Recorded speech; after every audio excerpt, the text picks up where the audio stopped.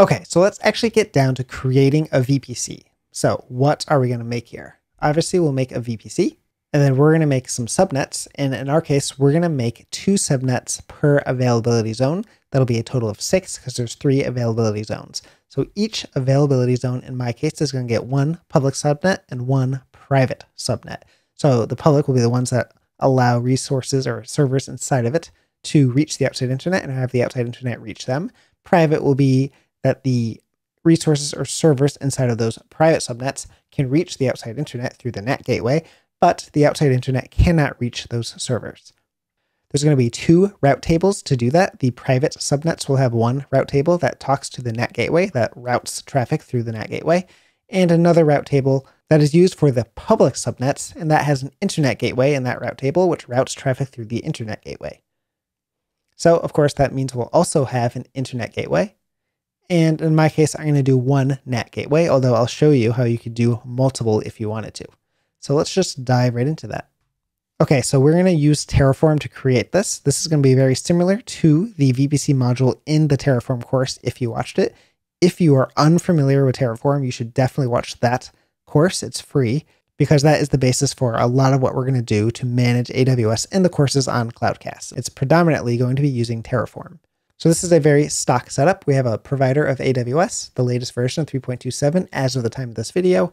I'm using S3 backend with a bucket that exists and a key. So this is the file path for the file inside of the bucket where it's going to save the state for Terraform. I'm going to create everything in US East 2 in Ohio.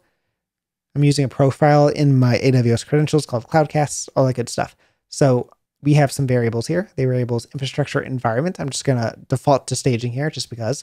Default region, US East 2. And that's all I want to cover right now.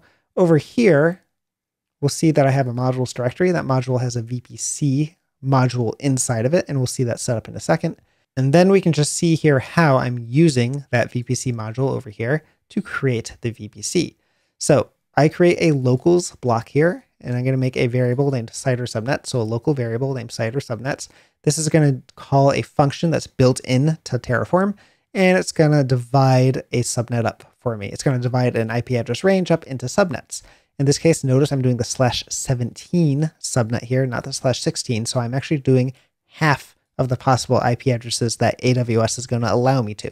This function I cover in that Terraform course as well. So I'll only just say that I'm dividing it into 6 subnets. So I have this site or subnets variable, and that is going to be a list of IP address ranges it'll give me. And I'm just going to take a slice of these. So 0 through 3 of that slice of the list of site or subnets, and then 3 through 6. So the public subnets are going to get the first 3. The private subnets are going to get the second 3. Now, we have a bunch of variables here. Infrastructure environment we're passing through into our VPC module. The site or range we want, again, it's /17. It's getting passed through to the VPC module. The availability zones to create the VPC inside of, again, getting passed into the module. And our list of public subnets and private subnets, which is going to be a list of IP address ranges that we want to create for each subnet type. Now, these variables are actually defined here in our variables for this VPC module we created. So availability zones, public subnets, private subnets, you can see their lists of strings. And these 2 variables, infrastructure environment and the site or range we want for the whole VPC. The default is /16, but I'm passing in /17, so this will get used. And inside of our main.tf file for the VPC, we can see that I am actually calling another module. This is just like from the Terraform course, but again, I'll cover it really quick. This is an official community module. This one that's maintained by HashiCorp itself, and it's very useful. So the source is this name. This is the name of the module from the Terraform registry. The version is 2.78, which is the latest as of this recording. And I'm basically passing through the variables that I defined here straight into the VPC module, because these are variables that the VPC module is defined here and the Terraform registry actually wants as well. So CIDR is one. The name of it, of course, the availability zones we want, the private subnets and public subnets, and you can also do other ones, right? This particular module also have things like database subnets and other good stuff like that. And then the tags we want to pass through. So these are the tags we're going to pass through to the VPC itself, the name, the project environment managed by. And then there's also variables in this module to give us to allow us to tag the private subnets and the public subnets that it creates for us automatically. Okay, so this VPC module happens to do a lot of that work for us behind the scenes. It does kind of a lot of hard stuff, a lot of the heavy lifting for creating VPCs, which is why I like it. It makes it pretty simple. In my case, you can see that I chose to make a single NAT gateway. So enable NAT gateway, so make one, do a single NAT gateway, true, and one NAT gateway per availability zone, set that to false. Let's actually copy and paste that and head back to our browser here, and we'll open up the documentation of that and just see real quick what it's talking about. So this Terraform module will create a VPC resource in AWS. It's going to create the following stuff: the VPC, the subnets, the routes and route tables, the internet gateways if we want, NAT gateways if we want, and other stuff that we're not using particularly.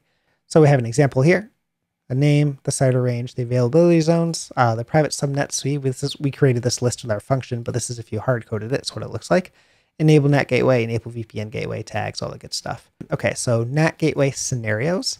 I did one NAT gateway per subnet. I did a single NAT gateway. So these are the flags to set, the variables to set to do that, which are the ones I set. The default is actually one NAT gateway per subnet. I would end up with 6 NAT gateways if I did the default, right? Because there's 6 subnets, 2 per availability zone.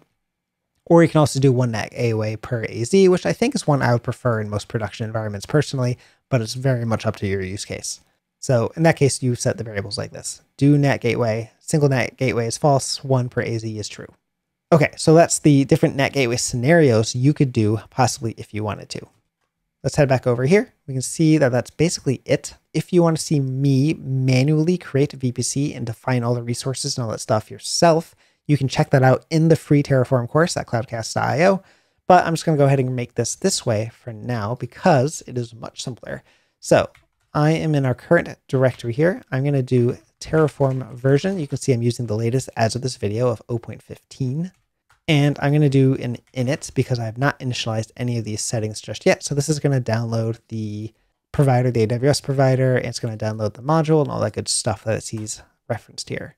Now let's see, the module directory is not correct because I have too many things here.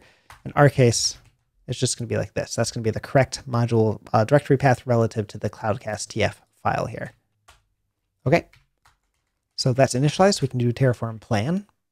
Okay, so 20 to add, 0 to change, 0 to destroy. Let's go ahead and just review this kind of quickly. It's going to create a few things. The first thing it's going to make is a EIP, an elastic IP address that's needed for the NAT gateway. And it's going to create the internet gateway and the NAT gateway itself and some route tables. And you can see this order that it's doing it in is actually the order that things need to get created in to prevent errors. So the NAT gateway and the internet gateway get created, and then the route tables get created because the route tables will use the NAT gateway in the internet gateway. So here we have the public internet gateway route table, so the one that will use the IGW, the internet gateway, route table for the private stuff, the one that's going to reference the NAT gateway. So route table association, so we have to associate a route to a route table, and that route table gets associated with some of the subnets we make. And then we have a private subnet, and we're going to have a few of these, right? So we're going to be 6 total subnets. So we can just scroll on by these, and it creates the actual VPC itself. And that's about it. This is actually a pretty basic VPC setup, and we're already managing 20 resources in AWS, which is why I love Terraform, this type of stuff. Doing it all manually gets to be really a pretty big hassle. All right, so we saw what it's going to do here. Let's go ahead and apply this. Say yes to actually do the work, and it's creating all the stuff now. We can see the NAT gateway here. These typically take the longest to create. But if we head on over to our browser here, we should see some stuff made already. So if I refresh this page, we'll see we have 2 VPCs. There is one NAT gateway that's still in the process of being created, I think. See, pending. Subnets are 9 because we added 6 on top of the 3 that were made for the default VPC. And these will have some tags, so we know these are the ones that we just created for our staging environment. And some will be public and some will be private. So we see the environment staging. The role is private for some and public for others. So if we click into a public one, the public one has a route table associated with an internet gateway, a private subnet will have an association with the NAT gateway eventually, but the NAT gateway is still creating as I'm talking. So that's not associated just yet, but it will be when it's all finished. Okay, apply complete. Let's go ahead and actually refresh this page. And we'll see now the route table has that NAT gateway association with it. Okay, so we have a VPC. The VPC has one NAT gateway and multiple subnets and is ready to allow us to put instances or whatever we want into this new VPC.